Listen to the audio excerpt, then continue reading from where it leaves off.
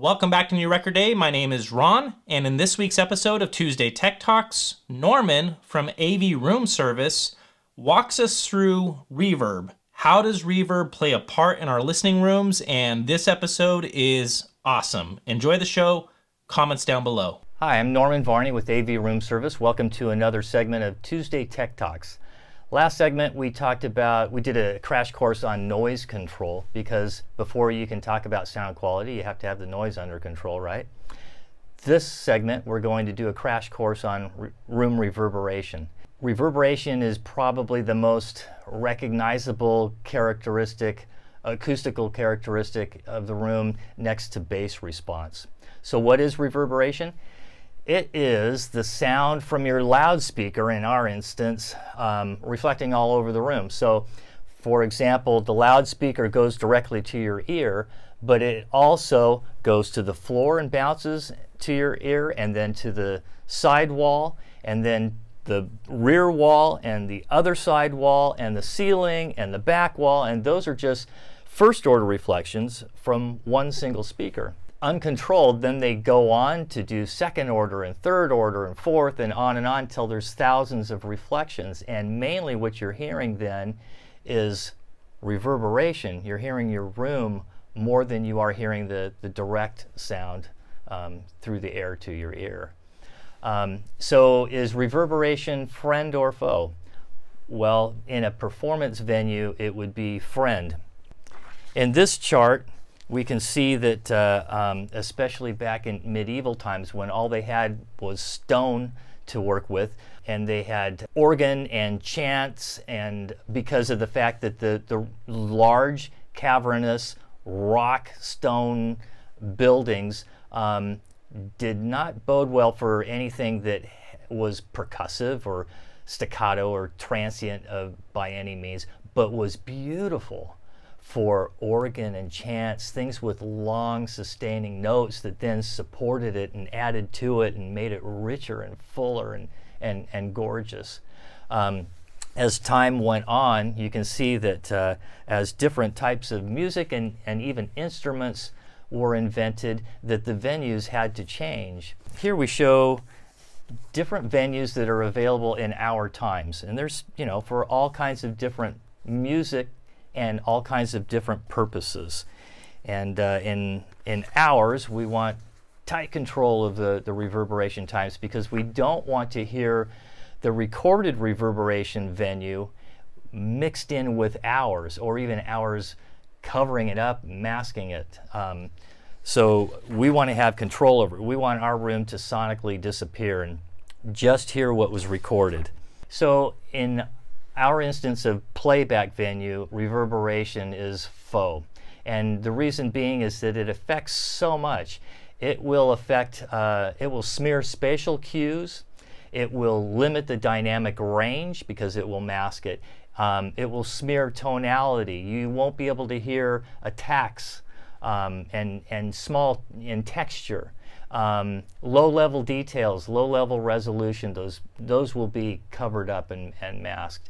And articulation, especially, for example, speech, and bass articulation too, but speech intelligibility just goes down.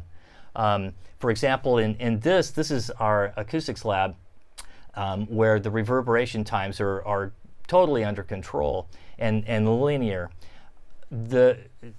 Way back, it used to be in a venue that was designed for speech, and they began to address it with absorption and understood how to do so and so forth.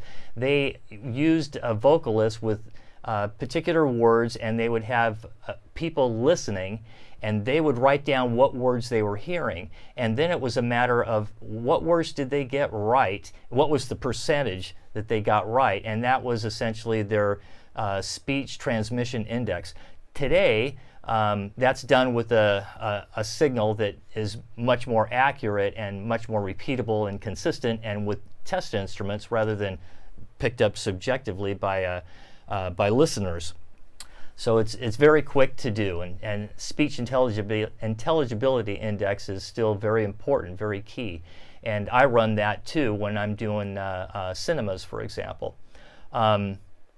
So for example, favorite words as an example would be bat, bad, bath, bass, ban, back. Now in this environment, in the lab, those are very easy to understand, at least I hope they are. Now I'm going to say them again, and with the 1.5 second reverberation time, which is pretty typical in a residence that doesn't have acoustic treatment in it. Bat, bad, back, bass, ban, bath. So let's talk about what's going on when I say the word bat. So this is showing the word bat over time, and you can see as it starts, bat starts out loud, but the T is softer. And if we've got a reverberation time of 1.5 seconds, the reverberation time, the room just covers it. The T is masked. That consonant is gone because of the reverberation tail. So when we get the room under control, the T is revealed. The consonant is now unveiled, and articulation is now reachable, obtainable. In chart 5, you see this is way back years ago. I thought it would be interesting to compile the average of 50 different rooms that I had done acoustic treatment in before treatment. So this is the average. This chart is showing the average reverberation time of 50 typical residential rooms before treatment. So pretty unique graph or signature or reverberation curve there.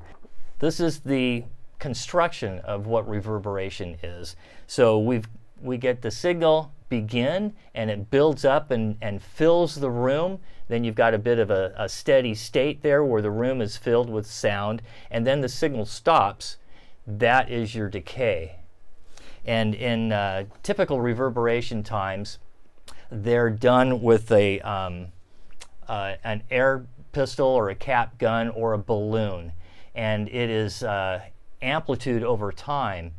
Going to chart 7, in the lower half, you can see a typical reverberation test. So this is amplitude over time. It doesn't give you a whole lot of information here. And like I say, it's just going to give you, say, about 500 hertz, you know, what the response is at 500 hertz or 1,000 hertz. For a playback venue, we've got to know more information than that. So the test that I do there is frequency over time. And in the upper chart of chart 7, you'll see that. So now we can understand what reverberation times need to be addressed, either with more absorption or less absorption if there's too much. We need to know what kind of treatment and quantity needs to be changed so that we get, as in chart 7, a more linear, neutral, natural reverberation time, or rather times. So at different frequencies, as you can see in chart 8, and as you probably understand, higher frequencies are much easier to absorb because they're less energy and shorter wavelengths, and so the materials can capture them easier. And so in this chart you can see that the high frequency decay is quicker than, say, any of the lower frequencies. And the lower the frequency, again, the harder it is to control. So reverberation time also varies from position to position in the room. And in chart 9, you can see that on the upper chart, this is, again, another listening room, a dedicated space, this one, with just carpet and furnishings in it. And you can see it's very irregular. Again, this one's time over frequency. Point with this one, though, is I recorded this at 9 different listening positions. And you can see it varies depending on where you are in the room. Then after our frequency response panel system was installed, in the lower graph you can see those exact same 9 positions now under control with reverberation, with absorption treatment. So in future segments we will address how to control reverberation with the right type of treatment at the right locations and at the right quantities. Until then, I thought it would be fun to end with a video montage of the sound of my voice in various rooms. Thanks for listening. We'll see you next time. This is the sound of my voice in the family room. This is the sound of my voice in my closet. This is the sound of my voice in my shower. This is the sound of my voice in the kitchen. This is the sound of my voice at 2 meters in a fully anechoic sound chamber. This is the sound of my voice in a reverberation chamber at about 2 meters.